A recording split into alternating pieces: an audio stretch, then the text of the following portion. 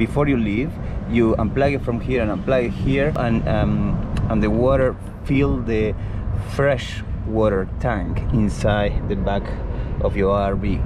Then you're gonna see that is water that is coming down below the RV. It's coming down where it's filled. That's perfectly fine. That is a moment to close it, and then you can release it and close it back, and then you have your fresh water tank already filled out. This is for another thing. This is for cleaning the black water tank.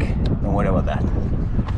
Okay, here below the mattress is the fresh water tank. When you're filling this water and it gets to a point where it's full, if the water is still coming in, it releases the water to the ground below the RV. So if you see water coming out when you're filling in the fresh water tank, that is completely normal. That is time for you to close the water coming in because it's full already.